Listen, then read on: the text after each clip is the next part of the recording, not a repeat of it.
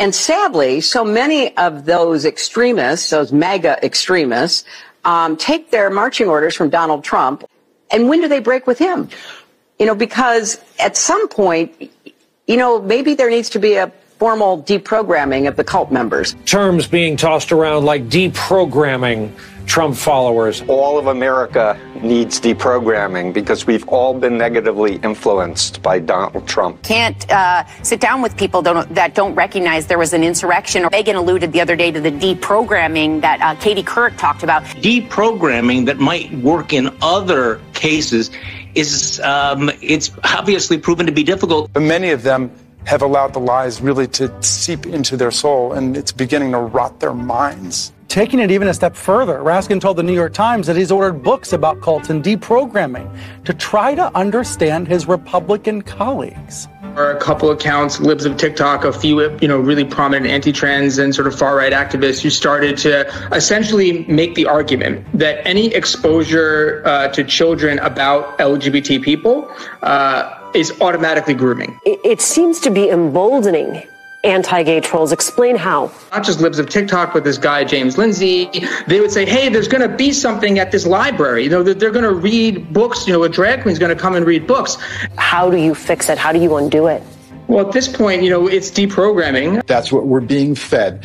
People of other races are out to get you. We accept that. We get fed that. And so when that doorbell rings or the basketball comes into your yard, your first response is to pull that gun. It's a programming that's occurring. The deprogramming question is much tougher to answer. People have literally been brainwashed, and it's scary by the mis and disinformation that is online, that is being the propaganda on Fox News. It is another epidemic that our country is facing. And until we really hold platforms accountable, until we really do some deprogramming. And anyone like him that says the press is the enemy of the people, that's what Hubbard would say. That's what Moon said. If you say this is a cult, what's the first step of deprogramming? The first step with anyone who's a true believer is contact with people that are outside the bubble. I was just trying to engage in a little deprogramming with all of these myths about COVID-19. Is there any convincing those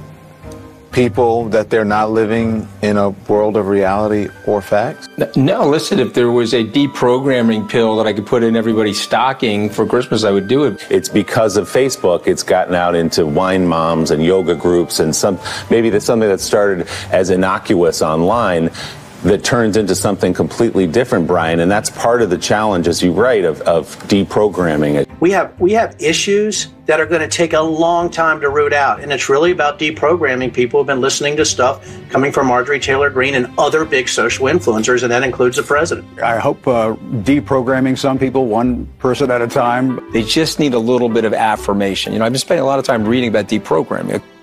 Deprogramming. You're reading my mind. Yeah. I see a lot of that happening lately. No, you don't need to be deprogrammed. You look pretty rational. No, I'm not talking about me, but